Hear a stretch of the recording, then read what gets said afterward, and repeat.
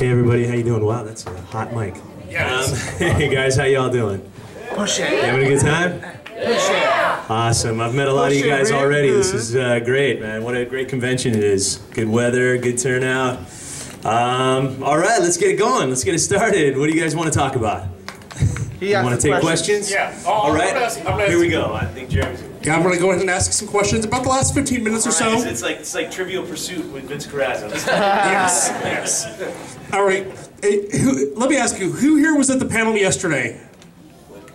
All right, so some returnees, right? So we got some returnees. So we're going to try to go over some new material today. Okay, cool. But we're also going to talk about some of the stuff from yesterday as well. Sure. All right. So let me ask you, what is your favorite project you've ever worked on? As a voice actor or as an on-camera actor? Anything. I guess I'll say as an on-camera actor, one of my favorite projects was Bonanno, a Godfather story. I played Lucky Luciano, which was kind of cool. It was a miniseries. It won an Emmy, and it was just cool to play such an iconic figure, historic figure, and just to learn about that. Plus, there was some prosthetic stuff with the eye, and which was cool. It was just cool getting into character, and it was a cool project. And as a voiceover actor, that's tough. I like them all. I mean, there's something sort of personal about all of them that you bring to the table.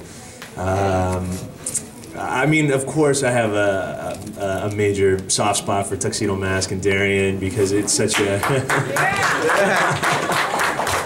which is why a lot of you guys are here. I think that's part of the reason why I have a soft spot for it. When I see your faces and I see the fans who I know how much it means to you guys, and it was a pretty awesome show to be a part of. The cast was amazing. It was a great group of people that some of them are still great friends to this day. I've known them for like 20 years. So I think that's one of the main reasons for Sailor Moon and Tuxedo Mask, and also I really enjoyed playing Shikadance and Ace Ventura, Pet Detective. That was fun. Just because I was the youngest cast member. I was 22 at the time. It was my very first animated job, and I played the oldest guy in the cast, Shikadance, and it was a fun voice. To be 22 years old and being like, Ventura, I can hear them in there scratching around. The rent is due, Ventura. It was a fun voice to play, and I actually ended up doing a reading with the gentleman who played the role in the movie, and terrible, his name's gone out of my head. He's an iconic. No, not Jim Carrey. No, the guy who played Shikadance. He's a great character actor. He's been in tons of films, and we actually sat beside each other at a table. We were doing a reading for a feature. And so I ended up telling him about it, and the whole time he just kept looking at me as I was telling him the story, and then as soon as I finished, he just went, "But you're so young." So that was kind of cool, and I think that's, I also have a soft spot for that role because it's the very first animated job I ever did. It's my very first role that I played. I just graduated from Ryerson University in Toronto, so thanks, Alex. So I had a soft spot for that. On camera, the other role that I always like to mention is I was the last detective to join the force on NYPD Blue. So I was in the very final episode, the series finale, which was pretty awesome, and it was quite an honor to be. So, and the cast was so amazing because they really embraced me and made me feel like I was part of their group, even though I was just like the last detective for one episode, the series finale. But they were so nice, and Dennis Franz, and the entire cast was just really, really sweet and great. And I felt like I was part of the team, and I kept saying the whole time we were shooting that I was like, could we just maybe do one more season? Go ahead. All right. The next question that I have is for people who may not be familiar with all the work you've done, could you go ahead and list some of the highlights from your resume that for some people that may know you from Tuxedo Masks, but may not know you from a few other things? Sure. Some of you probably are fans of Kingdom Hearts. Yeah! I was Zexian in that. I hate doing this. I hate this part.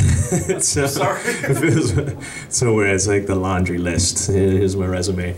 As I mentioned, Ace Ventura, Pet Detective. I was Shikadance. I was Alden Jones on Braceface for 3 seasons. I can't. Tuxedo Mask, of course. I mean, the Jackal Johnson and the Cheetah Girls. I don't know if you guys know the Cheetah Girls from Disney. Yeah, the Jackal keeps it real. I did a lot of Disney shows. I was Plunkett in Jet Jackson, the famous Jet Jackson. I was Albert in a movie called Quince, but Cheetah Girls is one of the bigger ones. Bride of Chucky. I don't know if you guys are fans of the Chucky series. No. Jennifer Tilly sliced my neck open. I was covered in red dye for a couple days. That was an interesting role. I remember the scene. They wanted to do an extreme close-up. The DOP of the movie I believe is Ronnie Wu. He was the DOP from Crouching Tiger, Hidden Dragon, or Hidden Dragon, Crouching Tiger. Did I get that right? Is it the opposite? I do that all the time. Is it Crouching Tiger, Hidden? It's not the Hidden Tiger and the Crouching Dragon. All right, something's hidden, something's crouching, right? It's a dragon, it's a tiger.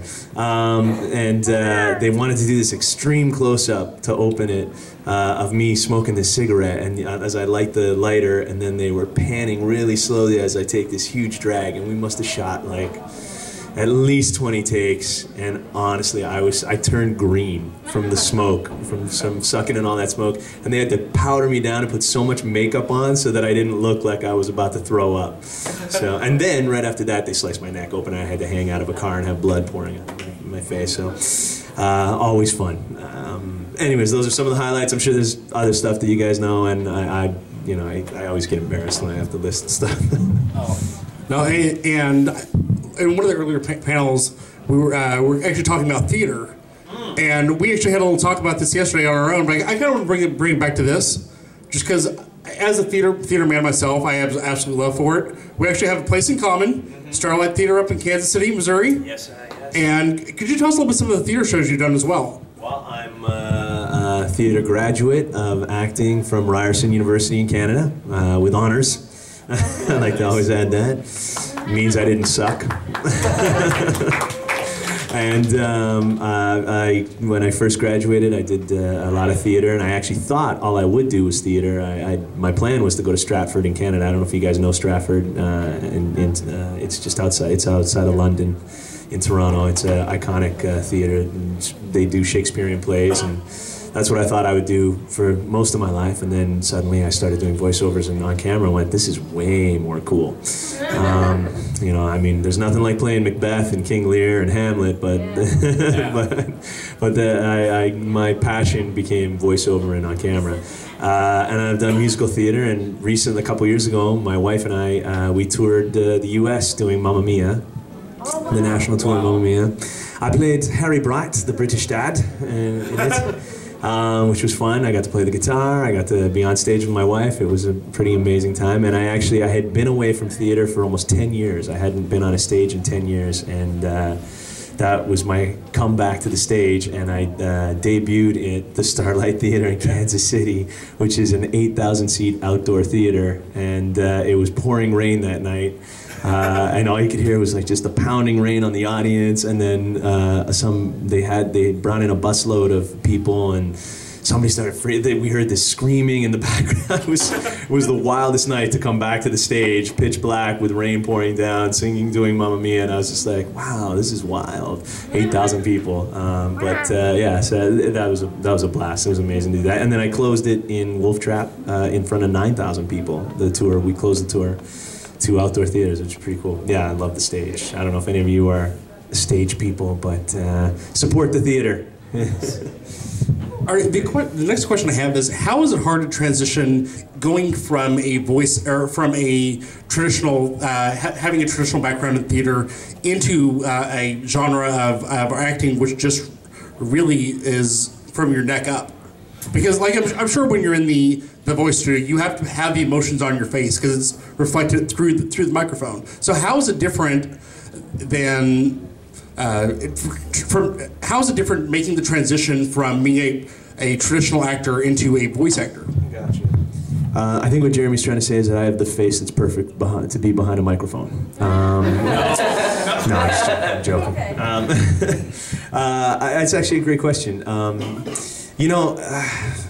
I often say that there is no difference in terms of creating a role. You still approach it from creating the character. You're still, you still want to find the motivation for the character. What does that character want? What's stopping that character from getting what they want? So those sort of aspects are always the same, and if you can raise those stakes high enough, then you create more drama. We're always, conflict is the heart of everything that we do, because without conflict, there's no interest, right? We always want to, villains. The simplest way is, in a lot of the video games or a lot of animated stuff, it's, superheroes and villains.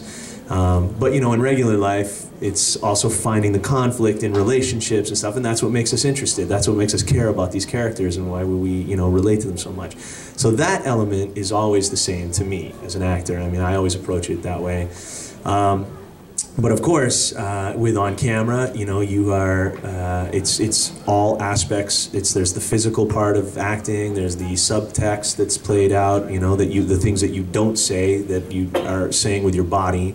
In voiceover, you don't have that luxury at all. So subtext sometimes is really subtle. You have to play it in your voice. So and so there are some very technical things that you learn to create in terms of creating tension or conflict, or even if it's not a heavily conflicted scene, there's ways to manipulate your voice to bring out, to almost show like pain and suffering, or you tighten the voice, and so there's a lot of technical aspects that you learn over time, which is really cool.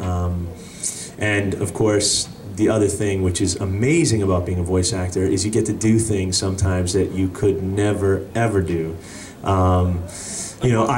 I could never play, no one would hire me to be Chickadance in Ace Ventura when I was 22 years old, right? I mean, they hired that gentleman who was 70 years old, but as a 22-year-old, there I am doing Ventura, I can hear them in there scratching around. You get to play things that you could never play in real life. That's the beauty of being a voiceover actor. You get to throw magical roses that somehow save the world. So that's one of the coolest things I have to say about voice acting. But the transition, there are a lot of technical things, and if anybody's interested in doing voiceover, I would highly recommend taking some classes and stuff, because being in front of a microphone and learning how to manipulate the mic is a big part of doing what we do. I hope that answers the question. Oh, that did. Artie, the next question that I have, I should just say, I saw someone raising their hand. All right, we're going to do a Q&A session for about the last 15 minutes of this panel, and then following that, he's going to be doing a autograph and picture-taking session right over where the Cutie Mark Cafe is going on, where they're selling the buffets as well. So it's a perfect chance to kind of go over there, meet him, ask him some questions. Right now, I'm just going to be asking a few more questions up here, okay? Yeah, let's do it.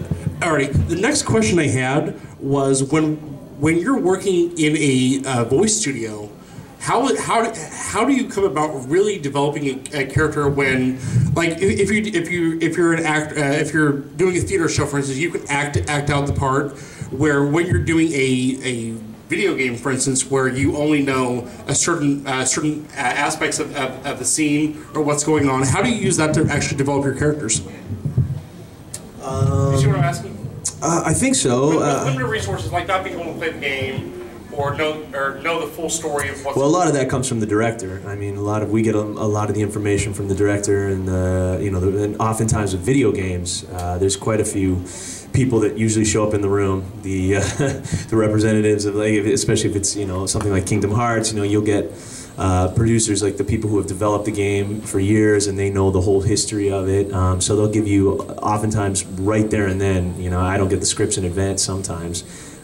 You just get the information, you're told this is what's happening, and you immediately have to jump right in and create that reality. And so I think the biggest thing about voiceover, acting in general, you have to have a vivid imagination. You have to completely be able to create the, what is happening and the reality for yourself, and shut out everything that's going on around you. And your imagination is the most important part of that. But with voiceover, it's doubly so. You really have to be able to visualize, when, for example, Tuxedo Mask, that my tuxedo suddenly appears on me and I'm, floating in the air and throwing roses, and you really have to visualize, like, if you're being attacked, like what that, the impact of, like, You know, sometimes it's something weird that's hitting you. It's you know, it's like icicles or something, so that might hit you a different way, and you have to really be able to kind of visualize how that might affect, you know, an impact on you, as opposed to just a standard punch, or, you know. And so that is, as I said, that is doubly important. And sometimes we don't get too much information. We don't get a lot of time to prepare. You know, you walk in a room, they're like, "Here's what's happening. Go." You're like, "Whoa, wait a second. I need a minute just to figure all that out, all that detail." You know, I'm going to tell you guys a story. This is one of my favorite stories to tell. Do you guys know who Frank Welker is? Yeah. Awesome. You should know who Frank Welker is. He's a legend. If you